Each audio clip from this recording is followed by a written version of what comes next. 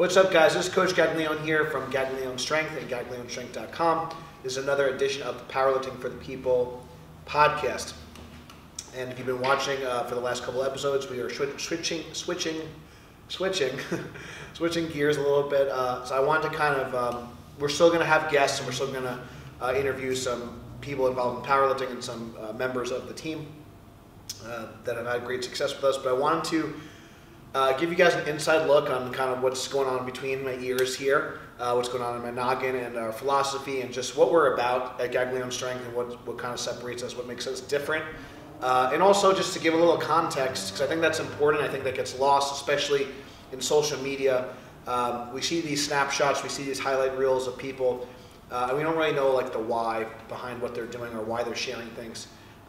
We don't always get the big picture, so this audio format, which is a little bit longer, we can dive in a little bit more depth and have some more, I would say more meaningful conversation versus just a highlight of someone's PR or like a little snapshot, because I think things can get taken out of context a lot. So I hope this kind of clears things up and also just helps add to like why we do what we do and kind of what, a little bit about our community and our mission, our culture, and things like that. And if you're a coach out there, hopefully that can allow you to kind of create your own kind of culture, community, and your own like kind of values and guidelines.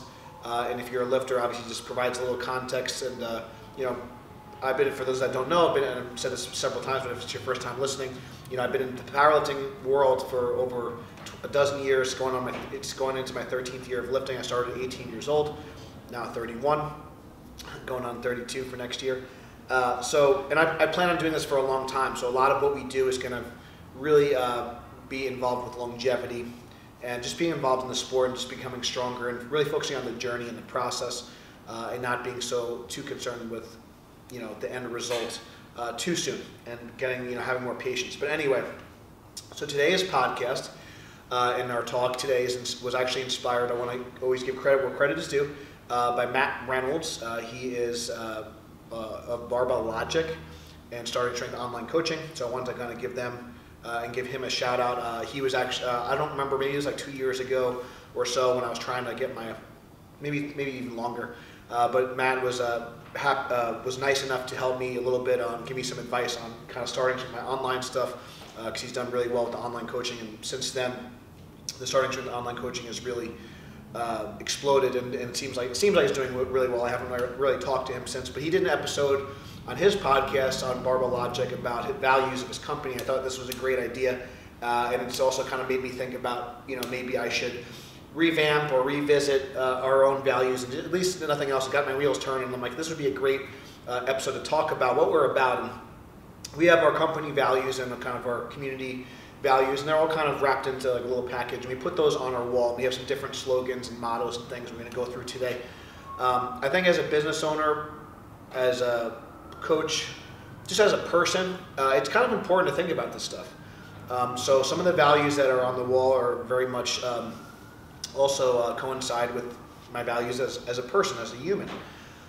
And does that mean that I am 100% perfect all the time? No, I am human, I'm fallible, and I make mistakes, and I've made many mistakes, and I will continue to make mistakes. But part of that is growing, and you grow when you make mistakes, and you learn from them, right? But these values help kind of keep you in check, and I've always noticed, and what I've learned, and again, shout out to my business coach, Paul Reddick, and his group, and people like some mentors like Zach Evanesh. I've really learned that when your values are clear and you understand and you kind of live by them, your stress level and your anxiety definitely is a lot lower, and you just feel you're able to kind of go to bed easier at night, no matter, even if things are really bad in your life. So I always try to stay true to these values, and I always try to stay true. When I'm making decisions, I always think, like, is this the right thing to do? And when we say right thing, it's like, is it the right thing for the company? Is it the right thing for the team? And that's something we're going to kind of dive in a little bit deeper. So that's just a little context of why I'm doing this, and I want to kind of dive right in. So I invite you, if you are a coach, if you are a business owner, or if you just want to just become a better person, this might be something useful to kind of just think about. And I think that if your values are truly important, you should be able to kind of do them. You should be able to kind of recite them, like memorize them essentially. And they should be kind of unique to you and what your culture is and what you're about as a person. So Some things obviously might overlap, but I'll just kind of, so all these kind of values kind of coincide from a business sense, from a training sense, and a life sense. And I'll try to kind of hit on these and be as thorough as possible without kind of putting guests to sleep, because these mean a lot to me. So anyway, so the first thing is our, and some of these words maybe kind of can be interchangeable, but we have like a slogan and we have a motto. But one of we'll start with the top. You can kind of see, hopefully in frame, but we'll put a picture if you can't see it for whatever reason. We have all these power words on the wall, and some of these words, like I said, are our slogan, our motto, what we're about, and also our values. So I want to start off with the slogan first, and the slogan is all in. And we actually have these G-Team bracelets that say all in on them, and it says Team Gag and Strength on it. I wear this every single day, and let me rewind a little bit about the bracelet, and then I'll talk about where this kind of came from. So before I started my business, there's one of the coaches I looked up to is Coach Alan Cosgrove out of Results Fitness in California. I don't remember the town, but he's out of California. I've met him a couple of times in person. Fabulous person. And what I really loved about Alan Cosgrove was his story about overcoming cancer, and his attitude about it. And it's a little bit like outside the scope of this podcast, but you should definitely check him out if you're in the fitness industry and stuff. A lot of really cool stuff. Great business model, great person. But I really loved. I'm pretty sure this was again, don't quote me on this, but he was looking for spaces for his business, like while he was undergoing chemo and all this stuff. And that's how like mentally strong this guy was. And he was, I believe, it was a stage 4 cancer, so he didn't really have a good shot to live. But he always seized at the moment, and he always went all in, and he always pushed to be the best he could be. And he's got a great attitude. He's really funny, great sense of humor, works really hard. Just a great guy in general. I've always had good interactions with him when I've met him in person. And that really inspired me. And he had these Live Strong bracelets, and I thought that was such a great thing. And the whole point of the Live Strong bracelet, obviously, I don't know if he thought about this, but it's always on your wrist, and it's a constant reminder that you can kind of overcome and you can push through and you can deal with adversity. And my buddy Zach Givanesh, and I believe he still does this. I don't think he's always if he still is attached to the same charity, but for the Live Strong and the Lift Strong, he did these fundraisers. I know Alan did some fundraisers as well, and it was for the charity was for leukemia and lymphoma and all this stuff. And anyway, it was just a great cause, and I just thought with the whole bracelet idea I really liked, because it was something very small but it could be very meaningful. It's an anchor. And I have a lot of tattoos and stuff that are anchors and have a lot of meaning as well. I have little trinkets in my house, in my apartment, that remind me of really important things. So I wanted to I think that those things can be powerful, like a picture, tattoo, a bracelet, just something, something you put on your refrigerator. It's things that you see all the time. I think can really be helpful to kind of ground you and just to kind of allow you to be in a good frame of mind and kind of bring you back down to earth when things are tough and when things are not going your way. So that's what kind of inspired the whole bracelet thing. So we wear this, I wear it, and a lot of our teammates you could see will wear the bracelet, not every single one, but these all-in bracelets. And the kind of all-in thing, and I believe this kind of phrase really kind of jumped out at me. I believe it was around the time, I think, when the Giants won the Super Bowl, and I think there might have been some sort of documentary. Again, don't quote me on this, but I'd have to kind of research. This is kind of all from memory. I didn't really, a lot of these podcasts we kind of just do from the heart. It's like to be more organic and not be like too overly prepared, have a little bit of an outline, but just kind of speak from the heart. And just, I think that's just a good way that's how I try to be with a lot of my presentations. Depending on the presentation, I might prepare a little bit more. But anyway, getting off on a tangent, but this all-in concept, I know the whole point of, I believe with the New York Giants, they kind of just decided that they were going to fully 100% commit, and that's when they had that great season, and they won the Super Bowl and just had a fantastic year. And my feeling is with that kind of mentality is if you're going to do something, why not give it an honest try, and why not give 100%? Regardless if the goal is lofty or not, regardless of if it's an easy or a hard task. Or another person I would look up to a lot is Andy Frisella, and he talks about this all the time.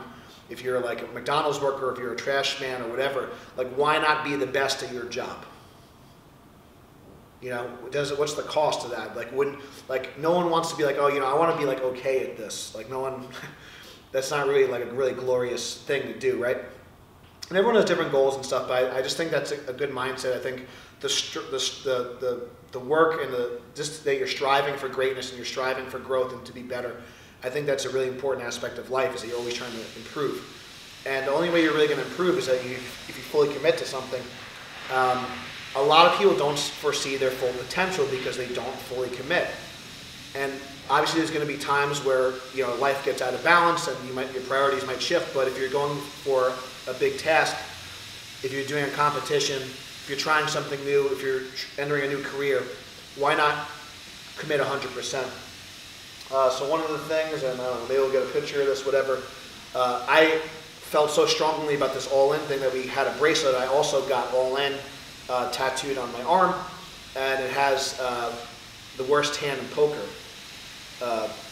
Just to kind of be a metaphor that no matter like what hand you're dealt in life, it's not the hand you're dealt, it's how you play your cards.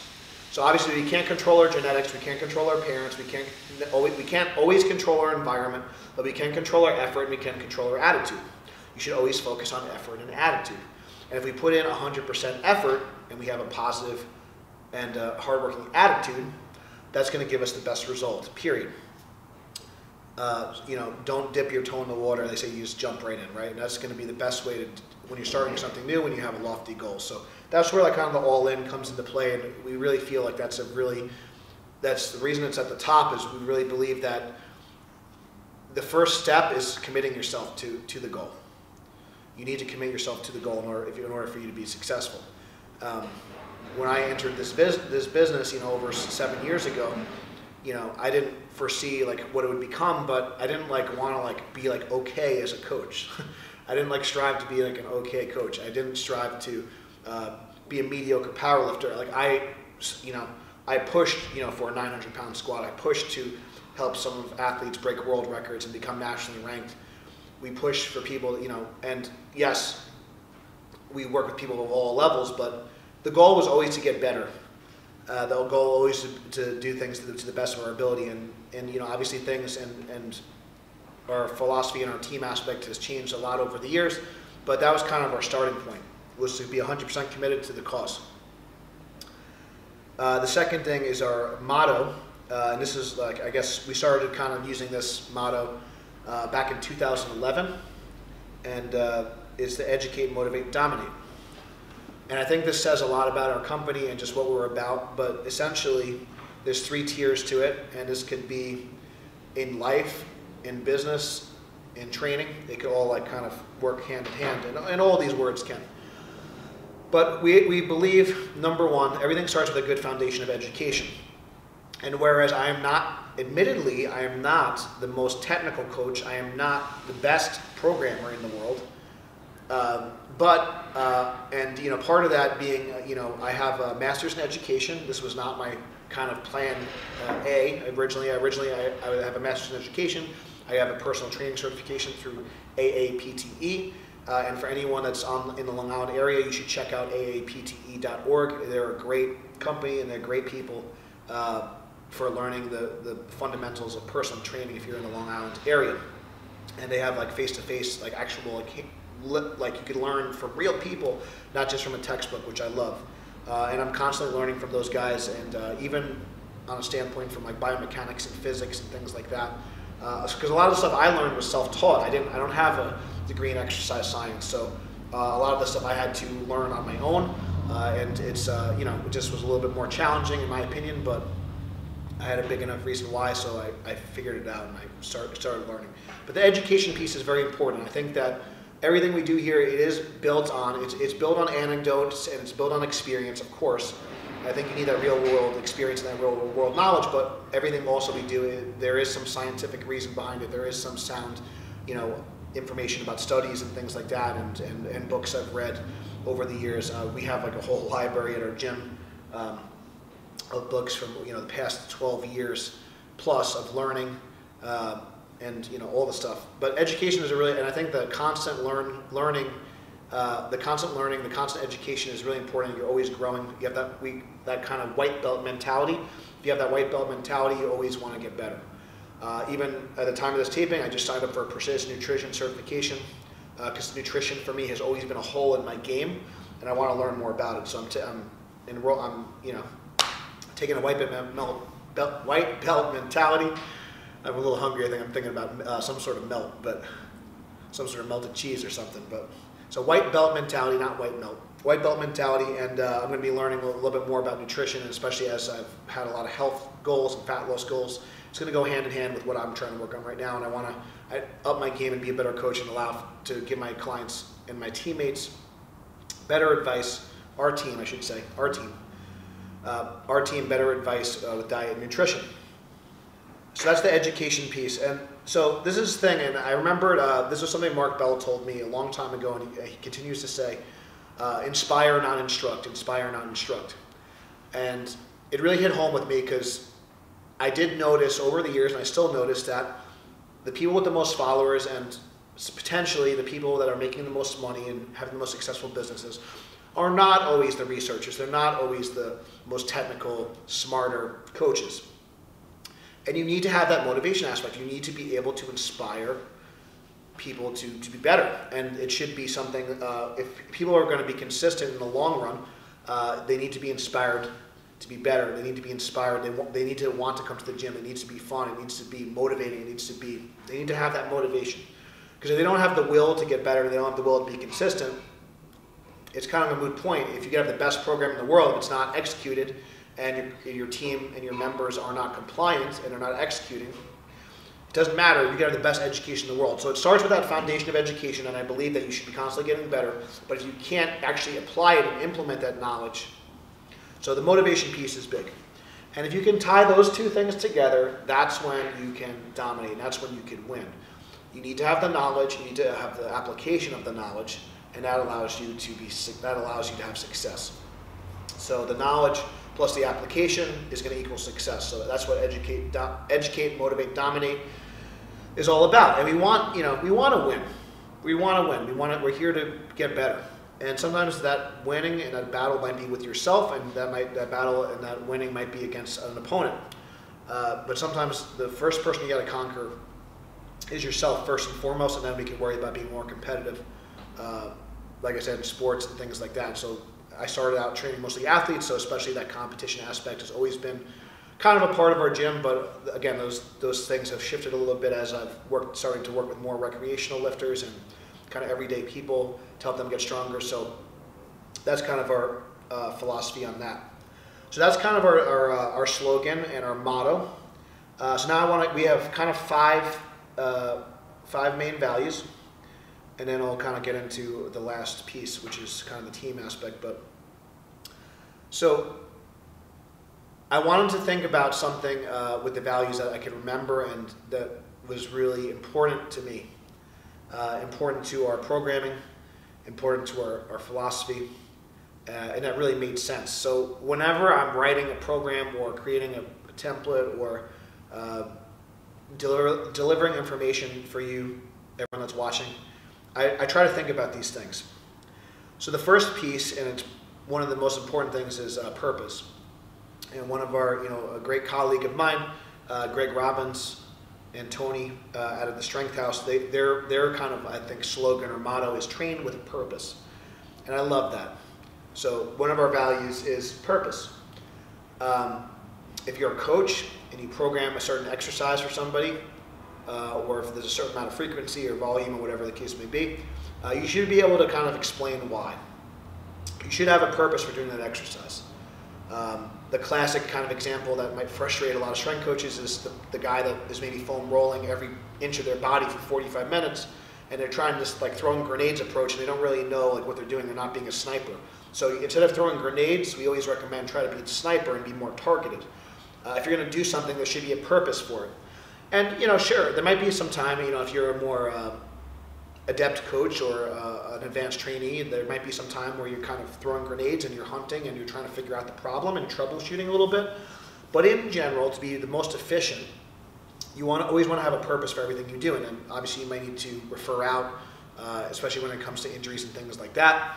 But you should have a purpose for everything you do. You should have a purpose for what you're posting on social media. You should have a purpose for, throwing these certain events that you do, or programming certain exercises. So I'm very careful about picking, just when I'm choosing, like making a decision, I just want to, I always ask myself, what's the purpose of this? What do I want, what do I want to have happen because of this? And I think that can be very helpful, especially when you're allocating things like time, or time's one thing that we can't get back, right? So when you're allocating time, figuring out what's the purpose of this task, or what's the purpose of this project, I think that really helps a lot. So purposes are number one thing.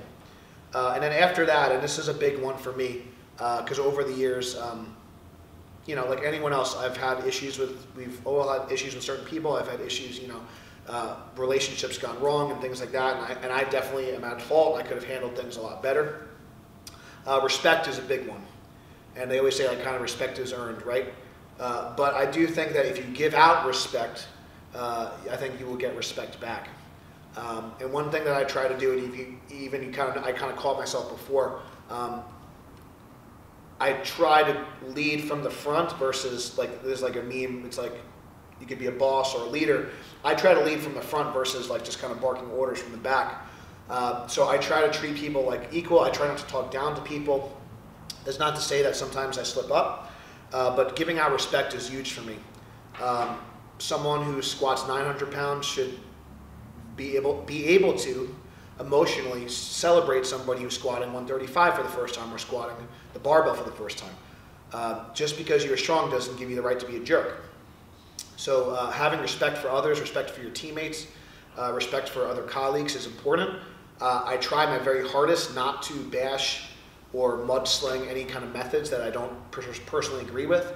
And again, going back to Andy Frisella, he just had a great kind of Sunday sermon podcast on the MFCEO podcast about if you disagree with somebody, you could still disagree with somebody and still be cordial and still even be friends with them, and have a really intelligent debate or conversation, and not, unfortunately, this doesn't always happen, especially on the internet. It's more of people can be very polarizing and very kind of religious about certain ideas and ideology and methods, and instead of actually trying to see the other point of view. So just having respect for people is really big, and it is cliche, but I think it's always important to try to put yourself in someone else's shoes. It's kind of a weird saying, but the other kind of quote is you should never judge somebody until you walked 1,000,000 miles in their moccasins. And this goes back to having context for people. So, it's important that I think critical debate and things like that, and challenging ideas, I think is fine, but you want to always do it in a respectful way. So having respect. So for me, in our channel, what we do, I always try to view things from a positive perspective. And if you look at some of my earlier videos, I probably cursed a little bit more. I probably was a little bit more fired up because I was coming from a different place, and I probably wanted to assert myself into the industry a little bit more. But now I'm very comfortable with my skill set and the accomplishments that myself and my team has achieved, and everyone under me. So I don't really need to do that. I don't really feel I need to prove anything anymore. So I'm always trying to be respectful of others in the industry, respectful of other athletes, not talking down to people. So I think that kind of, I don't think harp on this point, but I just think I think that we need to have more respect for one another, and especially on the internet. It can be so easy to attack somebody or criticize someone from behind a screen, and I would rather to see more people have these more respectful conversations in person, and because sometimes we kind of lose sight of there's a person on the other side of the screen, and that person has a family, and they may have kids, and they may have other people that are counting on them. So I think that's really important, that we kind of show respect for one another. That's a big one for me, and that's something that for especially, that'll be the final point of talking about the team, but all this kind of ties into our team environment, our team philosophy. No one person is bigger than the entire group, and everything needs to be about the team and not about any one individual. So the respect piece is big. I can't harp on that enough.